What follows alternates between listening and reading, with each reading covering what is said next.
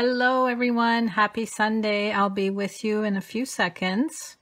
I'm just giving everybody time to pop in. Hi Sandy, happy Sunday. Hi Dixie. Okay, I'm going to get started. I'm going to be demonstrating the Stamparatus Tool again this afternoon. I did post a live video on the Stamparatus a few days ago, and I'm going to try to do once a week. I'll try to show you something new. So today I'm going to be doing vertical stamping, and of course we have the Stamparatus tool. Just to review a little bit in case you missed my first video, when you're not using your Stamparatus tool, you can keep one of the clear plates hinged intact, but the second one you should always remove and lay on top, because this one, if you pop it back in there, it's not made to lay flat. Hi Kelly. Okay, today's stamp set is background bits. I don't even remember getting this one. I had not used it yet. It's the first time I use it. This is the card we're going to be making. As you can see, I have the vertical stripes going that way. And then I also have the little dots here going down vertically. So I'm going to show you how to do that. I'm also going to show you how to do the scallops here with the best badge punch. I mentioned that on Friday when I did my Friday folds class. I'm going to show you how to do that. And I just want to give you a few tips before I get started. Now, as far as the Stamparatus, somebody asked me the other day if you can use rubber stamps on here. So the red rubber, because I've been using photopolymer all along. The red rubber, what you do is you remove this foam pad. It's removable. And I am using the red rubber today, so you're going to see the grid. Now, isn't it nice to have this grid? Well, when you cover it with the foam, of course, you can't see it. So one tip I have is on these grid sheets, you can cut a piece 7 inches by 7 inches, and it can lay on top of your foam if you need the lines to help you, because the vertical and horizontal lines do help you when you line up your stamps. So that's one tip for today. I won't use this today because I'm going to be removing the foam. Now I'm also using the paper pumpkin Stampin' Spots. I did forget to mention the other day that you can buy these 3 in a pack, no color on them, they're uninked, and you can ink them the way you want. Now all of my paper pumpkin ones I am storing in our clear cases, and I'm storing them by color. So that's another tip if you want a storage system. I think that's all I have for tips right now. Okay, so let me move this over. Let's go over the cardstock pieces. I have Calypso Coral 11 by 4 1/4, and we're going to score that at 5 1/2. Whisper White, I have 2 pieces measuring 5 1/4 by 4. Pear Pizzazz and Garden Green, 5 1/4 by 1 inch. Delightful Daisy Designer Paper, 5 1/4 by 3/4.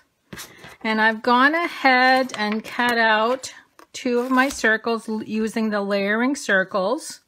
Now this one measures 3 1/8. It's Calypso Coral. And the white measures 2 3/4. So I've already gone ahead and cut those for you. We're also going to be using Calypso Coral and Pear Pizzazz markers, Pearl Jewels, and then I got 3 ribbons I'm using. I don't know if you noticed right here, I layered 2 of the ribbons and then tied linen thread, and I'll show you how to do that. And if there's anything else, I'll mention it as we go. Let me just get my scoring tool. So the first thing we're going to do is score the Calypso Coral at 5.5.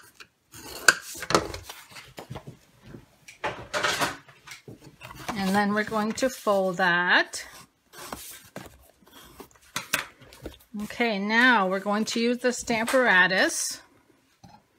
So let me bring in my magnet. Now, because I'm limited on room, I'm going to just use one. But normally, because I'm stamping 2 with the Stamparatus, I would use both. I just don't have enough room on my counter. And then this is the image we're using. It's got the little stripes. I'm actually going to move this over just a little. And I'm also going to lay a scrap. I don't want the edge to show, that's why I'm moving it over a little bit. And I'm going to lay this down so it's nice and straight. Now, one thing that I didn't like about my card when I was done is there's a lot more white space up here than there is down here. And when I lined this up, I actually lined it up in the center of the hinge. I'm just going to go up just a little bit. Press that in place. And the 2 colors I'm using for the stripe is the Garden Green and Pear Pizzazz. So let me ink up the Garden Green. And again, if you missed my first video, these are perfect to do your inking. They're so small and they really don't make a mess. Press this down. Now I'm going to go down 1 hinge. I'm going to wipe my stamp with my chamois cloth. Use the Pear Pizzazz. And we're going to stamp the stripes first and then the little dots. And then I'm going to have more that I'm going to show you with regular stamping. Again, I'm going to move down 1 hinge. So this vertical stamping, wait a minute, I got the wrong ink. This vertical stamping is actually called hinge stamping because we're using the hinge to line everything up.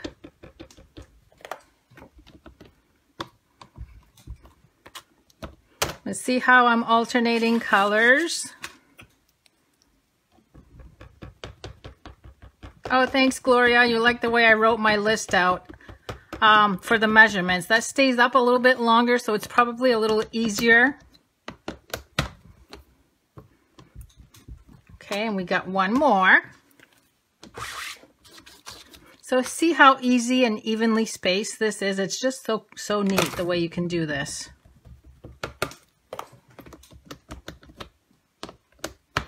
Last one. Karen, my chamois cloth is always wet. Let me show you what it comes in. When I ordered it on Amazon, it comes in this tube. And what I did is I cut it up. I have about 10 pieces in here.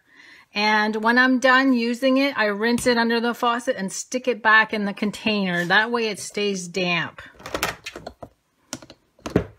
Okay, so we're done with the lines. Now I'm going to bring in the little dotted image. And I'm going to lay that way at the top.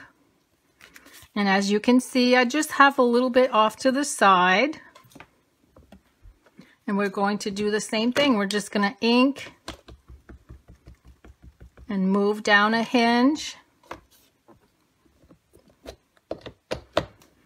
And they're all going to be lined up the same way.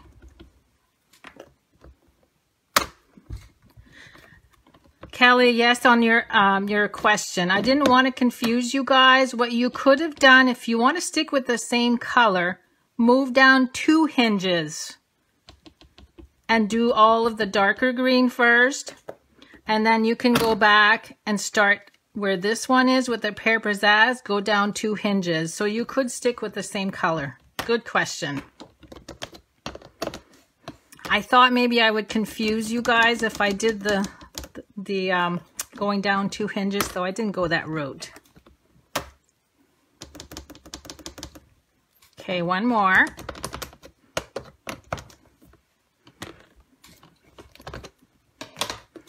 Okay, so how easy was that? So we did vertical this way, and then we did, or I should say horizontal, and then vertical this way. So let me put this away. Now I'm going to glue this to the front of my card.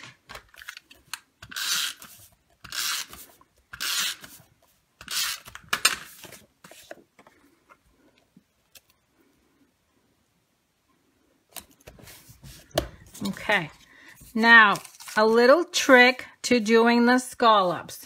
We are going to use the Best Badge Punch. Hello, my hubby. He's in the living room watching. I always tell him to get on just to make sure he can hear me. So he's my little coach in the living room. Now, what I've done, this is 1 inch wide. I've gone ahead and measured that right in the center, drew a pencil line at 1/2 inch. And then I made a little tick mark in the center. You're not going to see this because we're going to flip over when we're done. So I'm lining up. The little curve goes right on the line, and then the center goes in the center of the punch. Okay, so that's the first punch. Now we're going to come over here and see where the end is. You're going to line that up right on the end of your punch. Look at the beautiful scallops. How easy. And then we'll do the last one on this end. Now I'm going to, I didn't want to flip it over because I lose my pencil line. Do the same thing on this side. And one last one. Isn't that neat? Look how easy that was. So the pencil line is the important part that really guides you. Same thing with this one. Start in the center. And the reason I start in the center, I want my ends to end up the same way. I don't want to have a partial scallop on one end and then a full scallop on the other end. Oops, I need to cut that one just a little tiny bit more. Oh, I messed that one up. It's okay, you guys know what I'm doing. That's the beauty of live videos. If I make a mistake, I can't go back and edit my video. Okay. Now we're going to bring the designer paper over. And I'm going to glue the Pear Pizzazz. Make sure that's all lined up. Flip it over again. And we're going to add the garden green. And it looks like a shadow when we're done gluing that.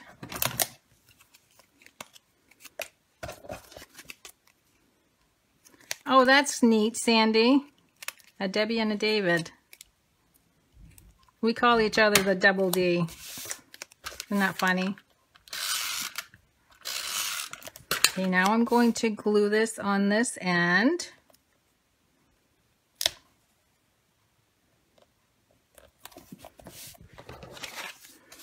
So see what a nice way to add a little border with a punch. Okay, now I need stamping dimensionals.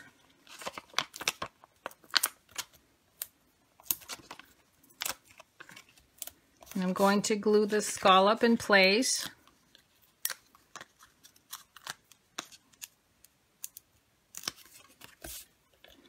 And I'm going to center that.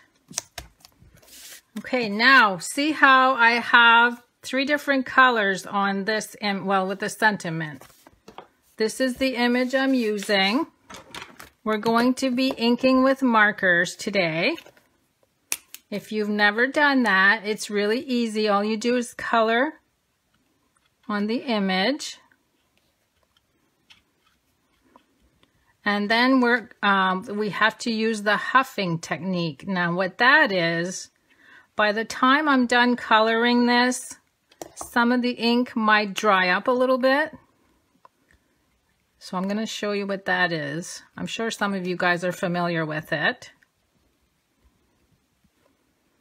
And if you've ever done the Lamaze breathing, it's kind of similar.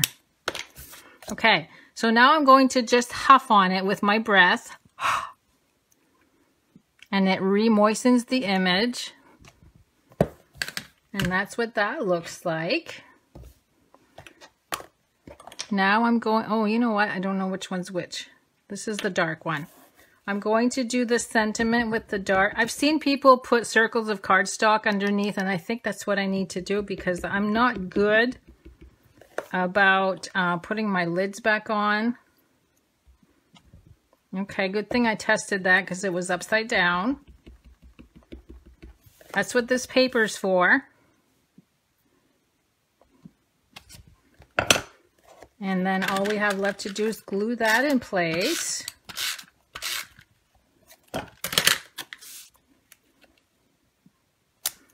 Now I'm also going to do that on my inside layer. So I'll bring in my white.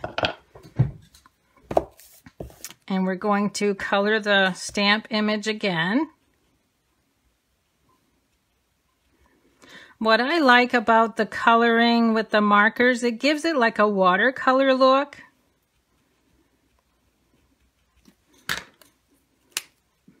So I'm going to do this twice to do the bottom of the inside layer. I want to apologize too, on my bunny card the other night, I forgot to stamp the inside. I had designer paper all ready for it and I totally forgot to finish the inside.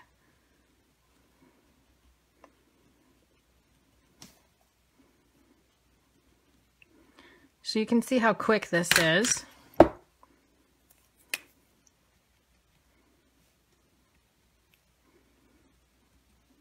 I'm going kind of fast because this has been inked twice already, so I know it's not too bad. Okay, that's the bottom. And then I have the thank you for the inside sentiment.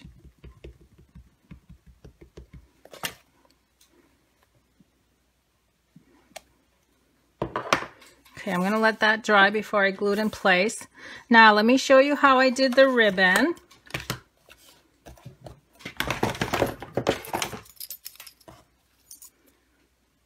Oh, I do too, Linda. I think, like I said, that the coloring with the markers gives it that watercolor look.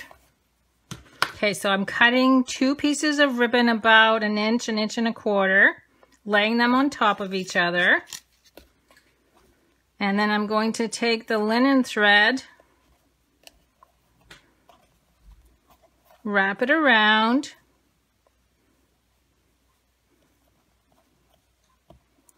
try to keep it in the center,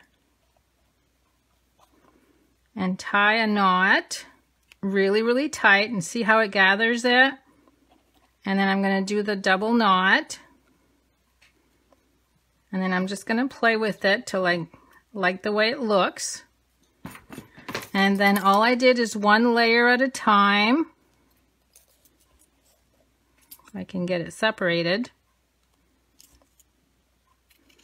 I cut that one at this angle and then the one below it at a separate angle so the green peeks through.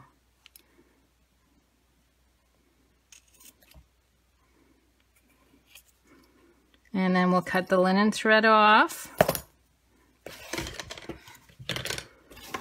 And then I'll just bring in my little glue dots, scrunch one up with my finger.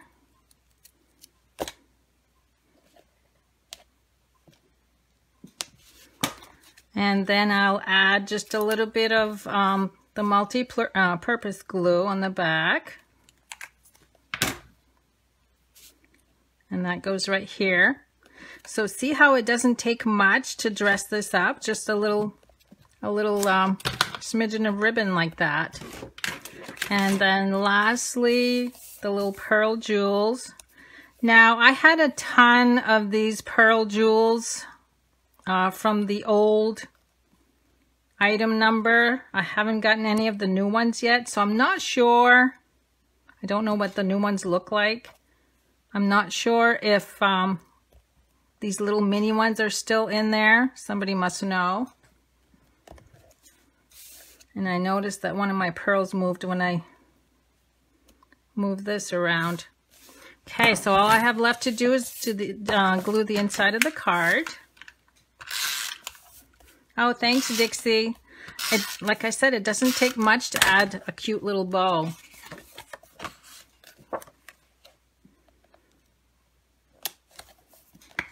There. So that's it. I do have a couple more things I'm going to show you later for the Stamparatus. Like I said, I'm doing one at a time, just so you guys have the chance of trying it out. So I hope you like the way that I did this card, and I look forward to showing you some more.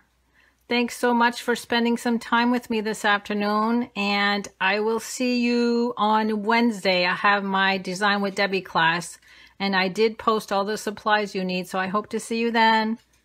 Have a good remainder of the day.